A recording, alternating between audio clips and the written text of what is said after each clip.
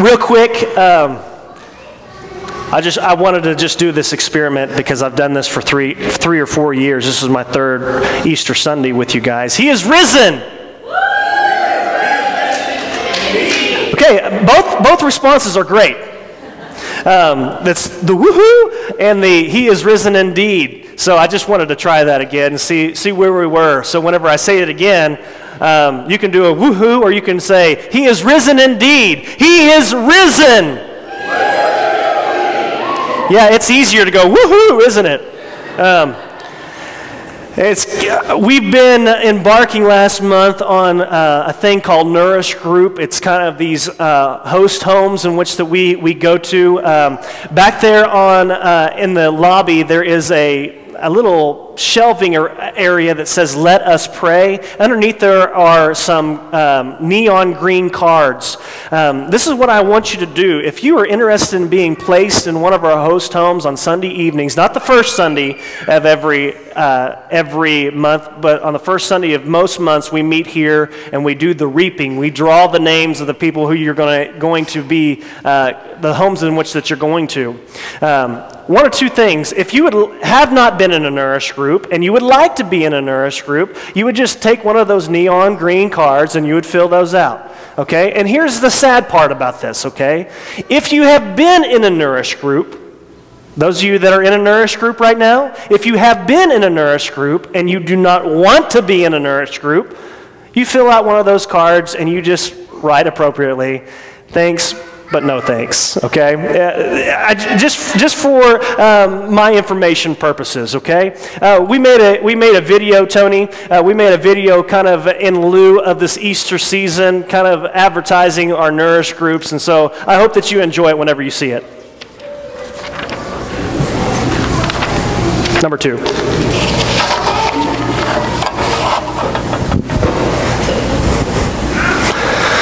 Whenever you see it, I hope that you enjoy it.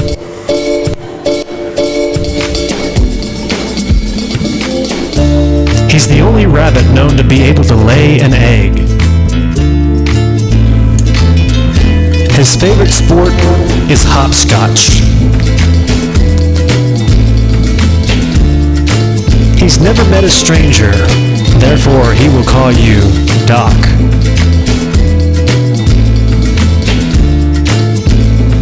His favorite actor is Robert Downey Jr.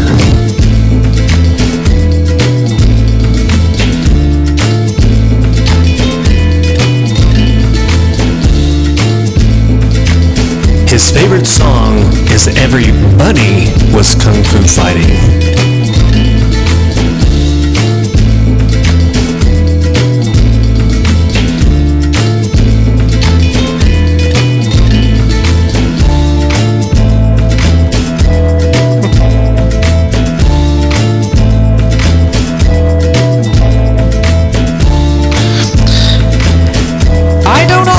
Hop from house to house, but when I do, it's because I'm in a Nourish group. Stay nourished, my friends.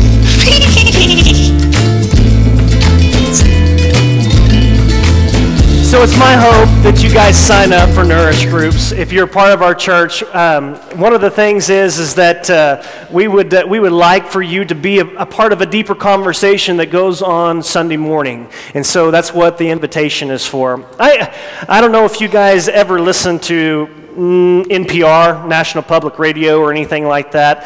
I used to drive, 3 hours from Tologa to Tulsa and back, the round trip, whenever I went to school at Oral Roberts University. And so I always find things to listen to because, stations kind of change. You just cannot have the same station the entire time. Well, I used to listen to NPR because that's the only thing that would come in on the turnpike between Tulsa and Stillwater.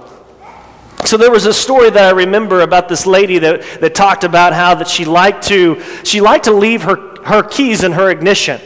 Everywhere that she went, she'd just leave her keys in her ignition, and she would tell her husband, she said, listen, this is the best place in which that I know that I'm never going to lose my keys, okay? I'm always going to find them there. She said one day she had a meeting in a hotel somewhere, and after her meeting, she came back out into the parking lot, and she started looking around in the parking lot, And she had to swallow, and she had to really figure out, what happened to her car. And I think that she just came to this conclusion was that, I've been leaving my keys in the ignition. I'm just going to have to call the police because I believe that my car has been stolen. So she calls the police officers and police station. She tells them my vehicle has been stolen, and this is how I know. I know this is silly, but I leave the keys in the ignition whenever I park the vehicle. So police officers take the report and stuff like that. And so her and her husband always have this argument and say, honey, if you leave your keys in the vehicle, your vehicle is going to get stolen. And so she just had this overwhelming sense of guilt and shame because she had to take the shame call. She called her husband. She says, honey, I have something to tell you. And before you say anything at all, listen. I know that you've told me not to leave the key in the ignition, but I tell you what, my car has been stolen. I'm here at the hotel in the parking lot, and I just do not know what to do. My car is gone. And there was this long pause on the other line. So silent that she even thought in the back of her mind that the call had been dropped. And she goes, honey? And the husband responds, are you kidding me? I dropped you off at that meeting today.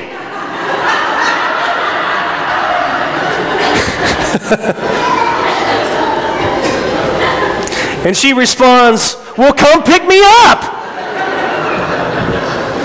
And he says, I will, as soon as I can convince this nice officer that I didn't steal your vehicle.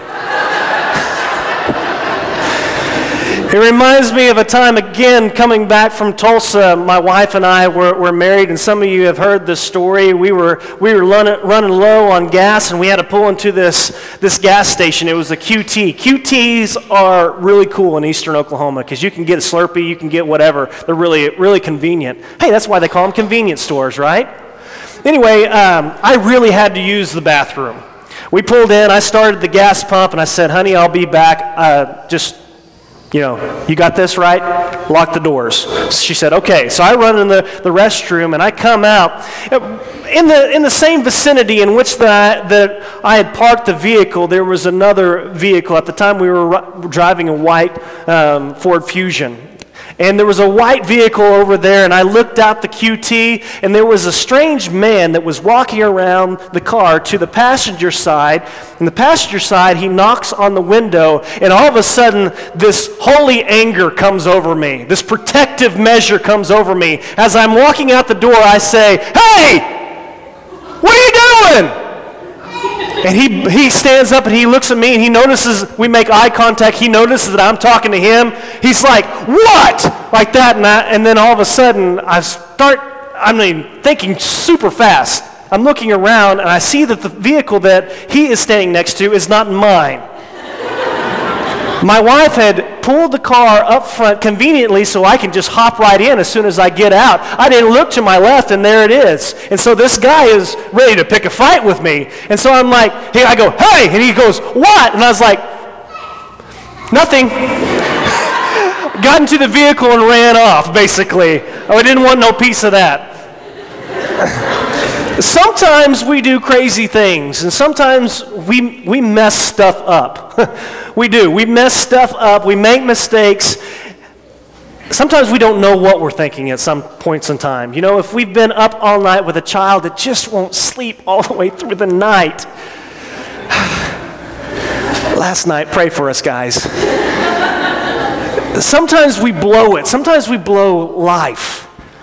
Sometimes it's much more severe than just, losing track of a car or leaving the keys in the ignition to where that somebody just runs off with your car. Sometimes in life, we just blow it. We blow it. And sometimes we mess up so bad that we're mad at ourselves. Today what I want to talk about is not messing stuff up just like that. What I want to talk about today is a certain type of failure. What happens whenever we have failed and offended the heart of God? What about the times in our lives whenever we say to ourselves, not only have I hurt myself, not only have I hurt my spouse, my children, I may have even hurt my future, the people that love me, but I've also offended the heart of God. I'm going to be very short, okay, today. Very, very short. You can say amen to that if you'd like. I won't be offended. You might offend the heart of God, but not me, okay? So I say this at VBS whenever there is a very important thing that if you don't get anything out of the sermon, I want you to get this. So lean in, everybody. You can if you'd like. It'd be nice. I kind of envisioned this whenever I said lean in, everybody going. It didn't land like that. But what I would like to do is that I'd like to just say this one thing, and it's my hope that you could leave from this place, and if this is the only thing that you hear, you can go and you can tell people, say, how was church today? Was Easter service rocking? You could say, yeah, or yeah, it was okay, you know. Somebody say, well, what did the preacher say? You can tell them this very, very thing, okay? This is it. Everybody has failed God. In some point in our lives, everybody has failed God. The Bible talks about it like this in Romans. It says, all have fallen short of the glory of God. All have. At some point in time in our lives, all have fallen short. But this is the good news. I'll give you the synopsis. Here is the good news. Everybody can be forgiven.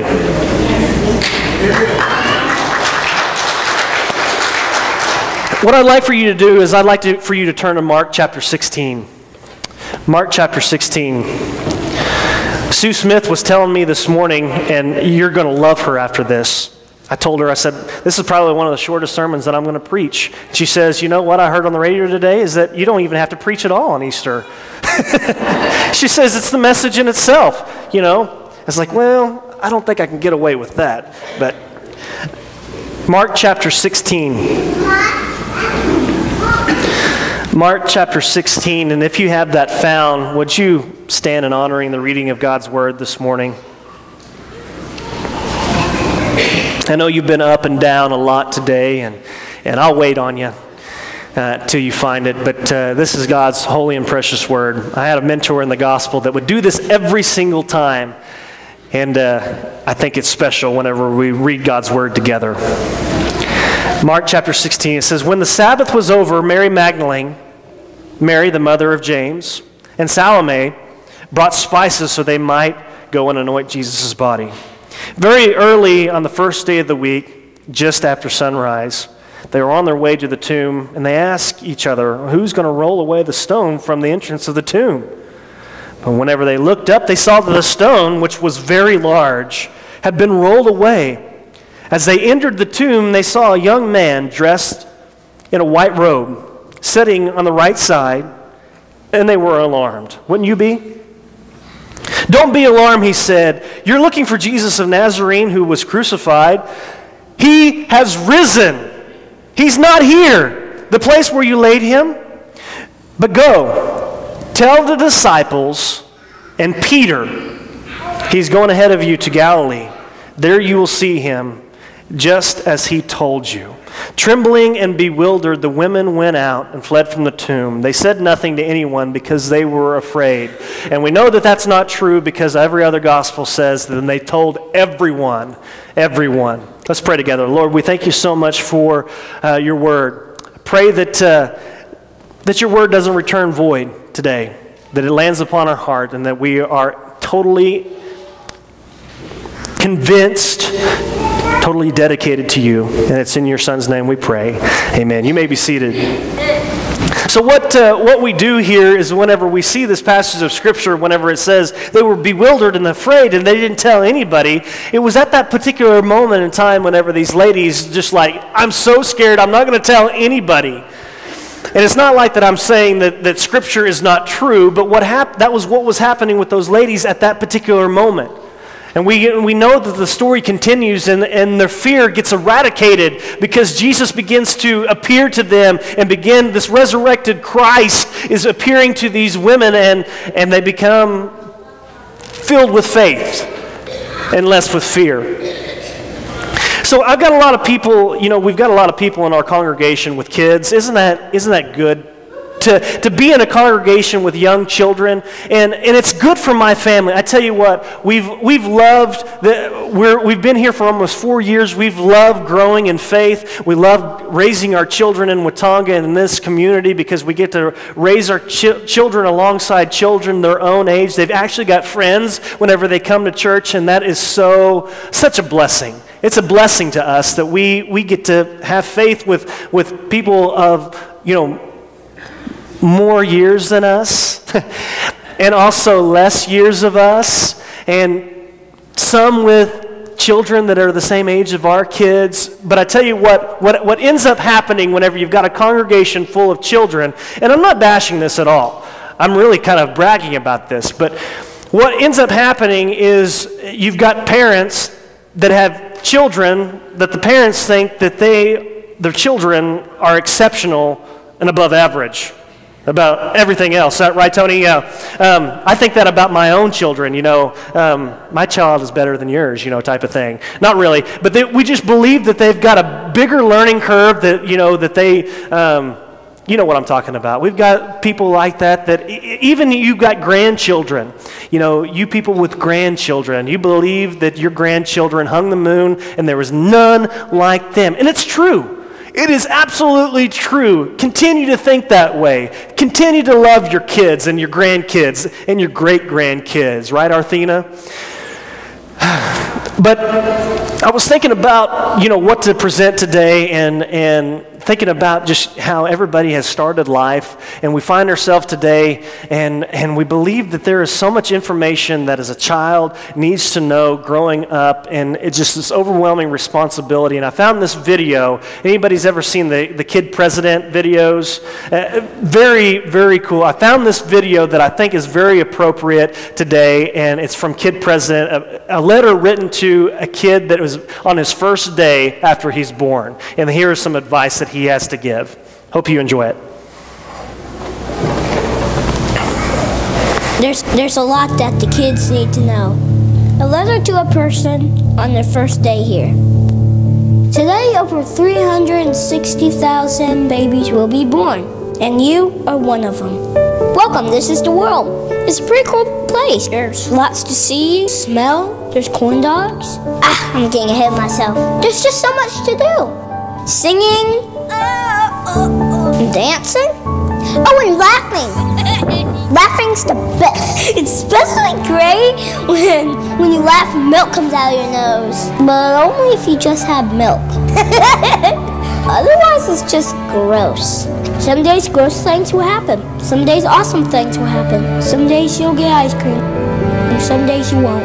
Some days your kite will fly high. Some days it gets stuck in the tree. It's just how it is here. There's plenty of reasons to dance. You just gotta look for them. Don't worry though, you won't be doing this alone. You're gonna meet lots of people here. Some of them will be really nice, and some won't be. It's not that they can't be, it's just, maybe they're just having a bad day. Being a person is hard sometimes. You should give people high fives just for getting out of bed. Oh, high fives, I forgot to explain that. How do I explain this? It's kind of, high fives are like hitting someone who is your friend. That's really bad. Just treat everybody like it's their birthday, even if they don't deserve it. Because we all mess up sometimes. The biggest mess up, not forgiving each other's mess ups. Maybe you'll be a teacher. Maybe you'll be president. Maybe you'll cure every disease ever. You might even see the Grand Canyon, swim in the ocean. Oh, this is so much. It's a lot. Try this. Take a breath. Isn't that amazing? It's called breathing. You're going to do it a lot, but nobody knows exactly how much. So enjoy it. Pay attention. Take brain pictures. Because amazing things will happen every day.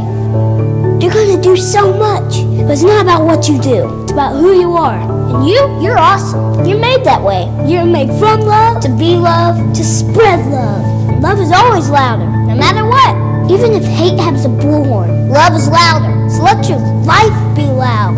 Let's shout to the world. Things can be better. It's okay about all the mess ups. We're not true. Sorry, I'm just keep bringing that up. I don't think I told you this yet. We're really glad you're here. We don't say that enough to each other here because, well, life gets busy. You're gonna be important and you're gonna do a lot and you're gonna smell great, but don't get too busy. Remember to let everybody know you're glad they're here. You don't have to remember all this right now. You're gonna need a pep talk sometimes, and that's okay. For now, remember this. You're awake, you're awesome, live like it. Wasn't that good? I enjoyed that. You might go to the next slide. There was a time whenever all of us were born. Can you remember that? Can you remember when somebody special in your life was born?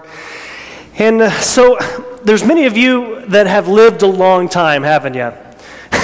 I feel like that I've lived a long time. You know, I'm just 31, about to turn 32, and I'll get to that here in a minute. But as a young pastor, and I say that I'm young, I haven't met a lot of pastors that are my age, but I've already had many conversations with people that would come up to me and say, Pastor Kaysen, I've blown it. I've completely blown it. I've messed up my life. Well, what happened? And they would say, I don't know what happened. It just happened. Way many times I've fallen short in my life. Way too many times I've blown it. I've said this many times before, and I've asked this question before in sermons before, but I think that it's important because it puts clarity on why that we meet here, and it just kind of clears the mud a little bit. Here's the question, okay? The question is, what is your greatest regret?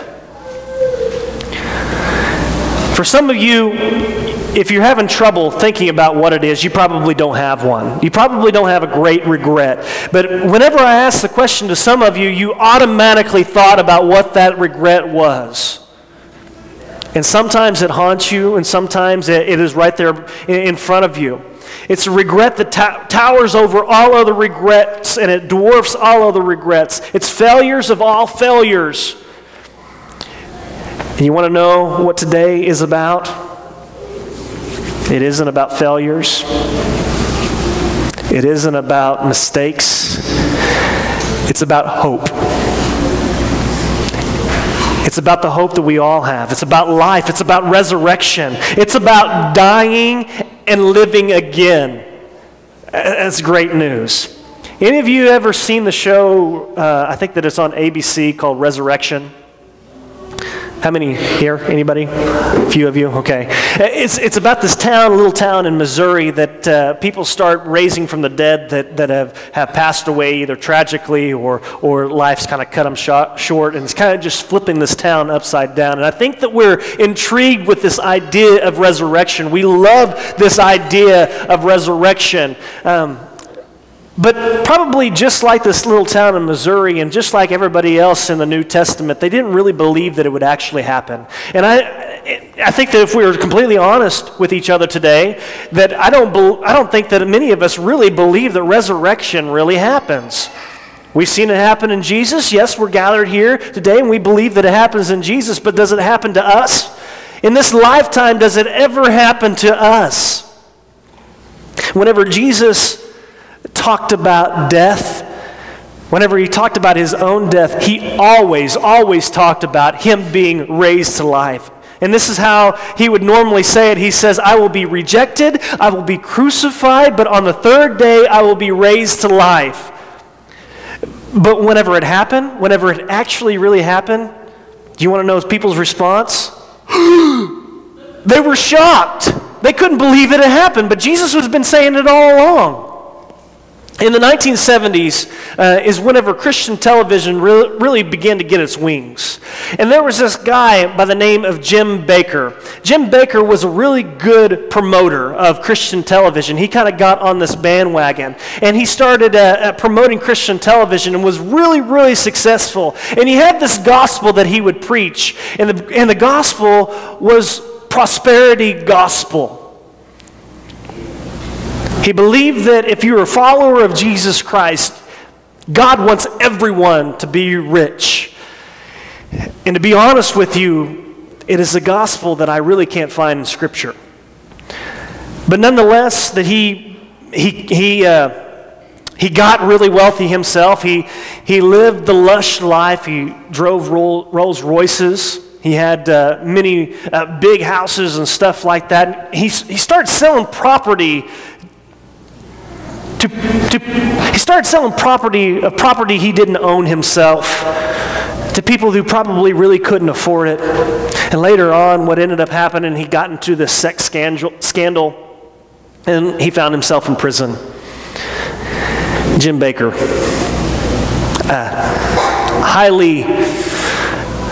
highly visible Christian. And it wasn't just a few years ago that I don't really remember where I read this or saw an article. I think that it was in a Christian magazine where one of the articles was written by Jim Bakker, and I was surprised that Jim Bakker was actually writing an article in a Christian magazine, so I had to read it. And he tells a personal story about himself. He says, whenever I was incarcerated, whenever I was in jail, my duty as a prisoner was to clean the toilets, clean the commodes. He said I'd put on my jumpsuit and I'd put on my gloves and stuff like that, and if you know Jim Bakker, he cared about this. My hair would get all a mess. And he remembers one time whenever he was cleaning this commode and a prison guard walks into the prison, the cell in which he was cleaning this toilet. He says, "Hey Jim, there's somebody here to see you."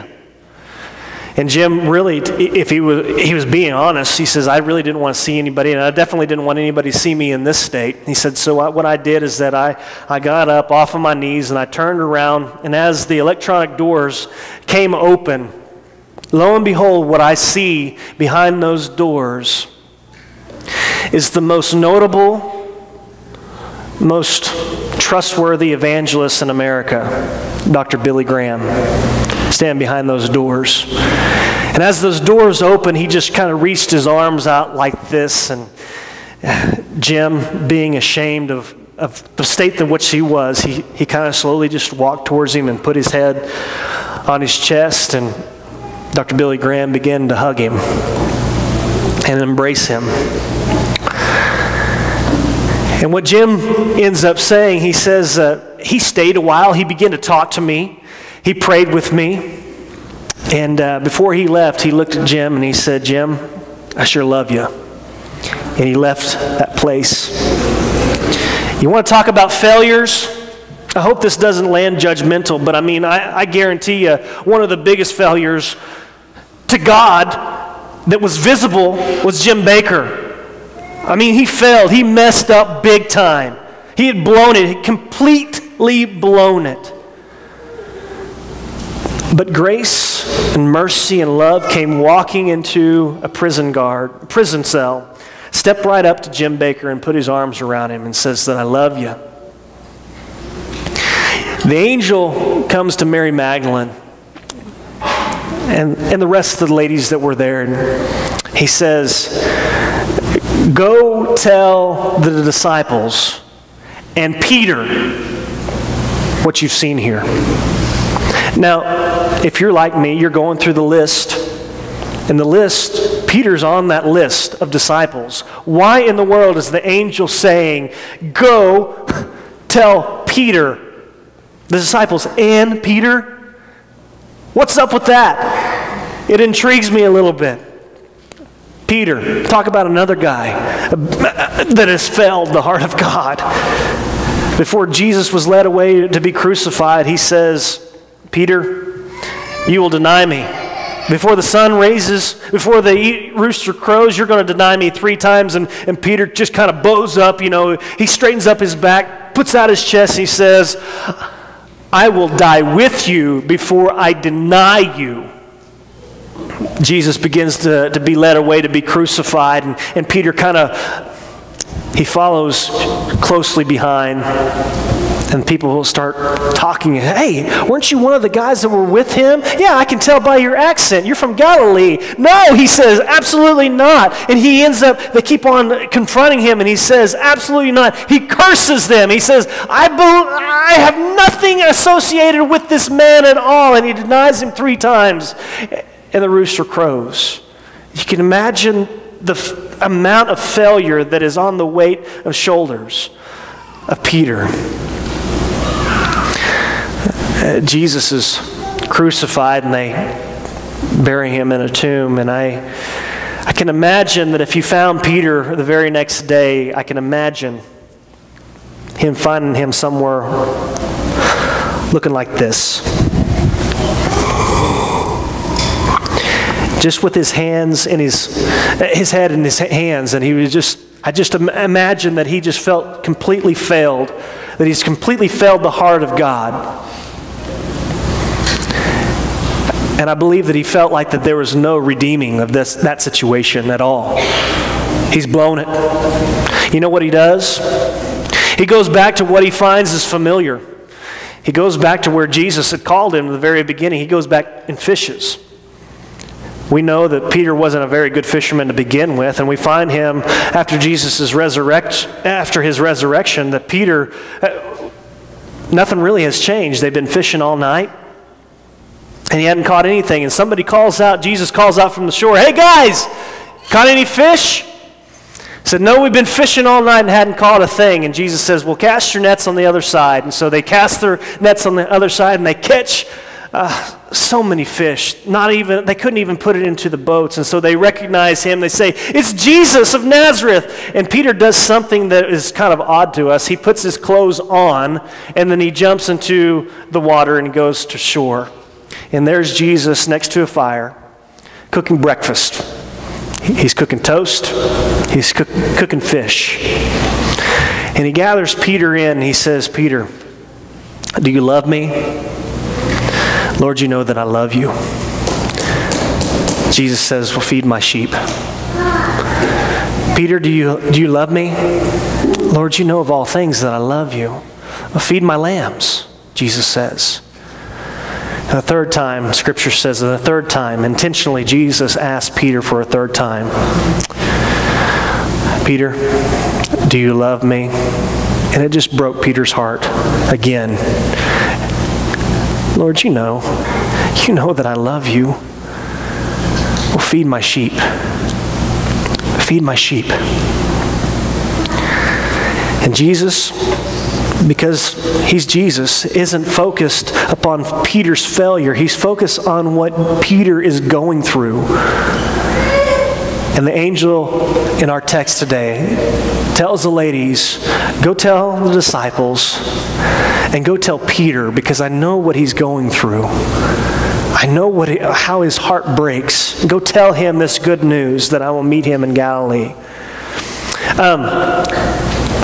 There was a man that wrote kind of this book about, he kind of had figured the average age of a man was to live 78 years. And so what he did is that he figured out in his lifetime, if he was to live 78 years, that he would figure out how many weeks that he had left. And so he would get this large jar, and he went and bought that many marbles, and he'd fill up his jar full of marbles.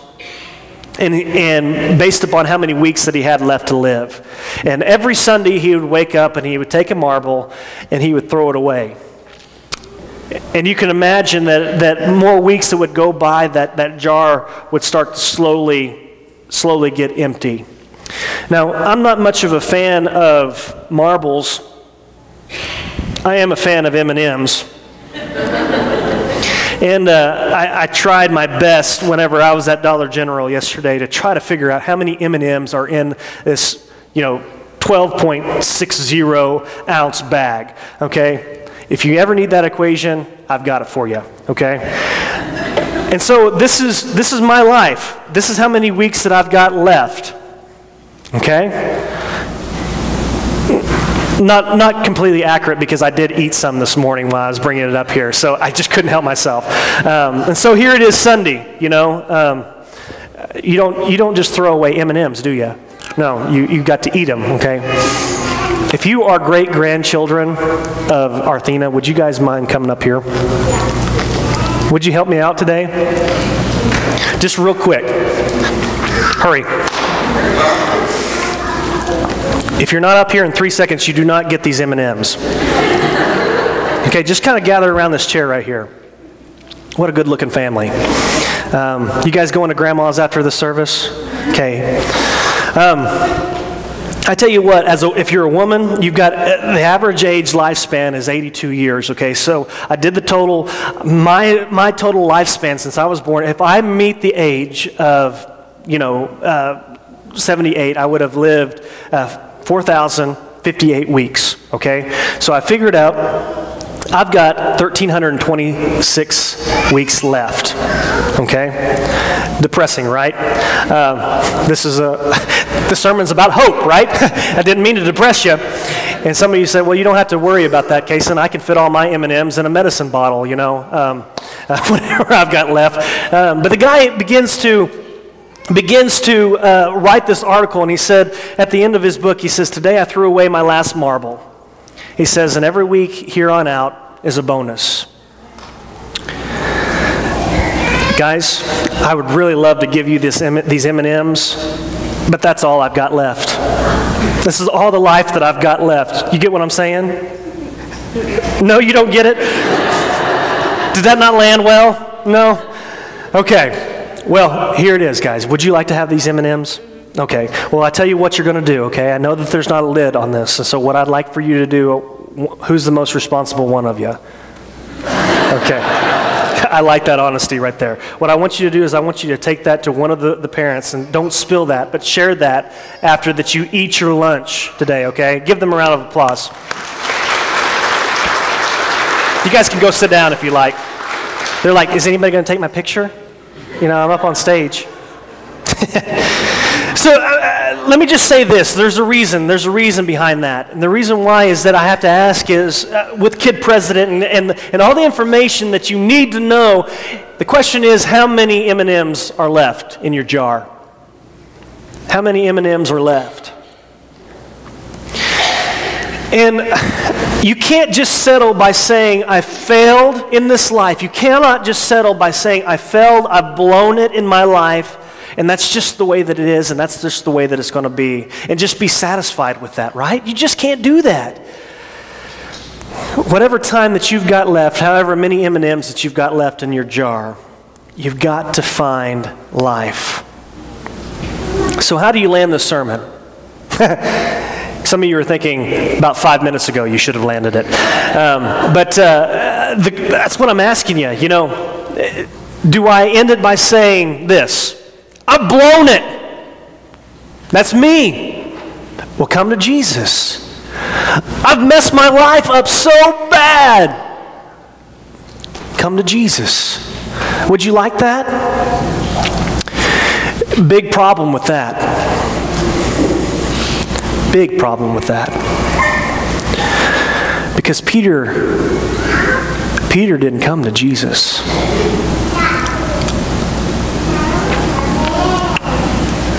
Jesus came to Peter. I really like that, guys.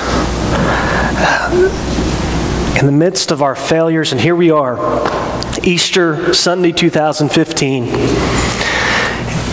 And maybe it's you that just raise your hand and say, yeah, you've nailed it. That's me. I've messed up bad. You want to know what the good news on this Easter, on this Resurrection Sunday is that here he is. Here you are. Jesus is amongst us. And he comes to you and he comes to me in the midst of our failures. You might say, I've blown it. Well, good news. He still comes to us. I've blown it.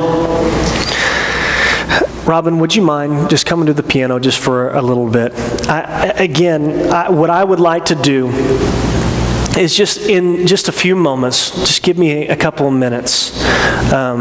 What I really would like to do is just give you the opportunity, to pray. I don't have to pray with you if that's something that you don't like, but you might be saying, I've blown it.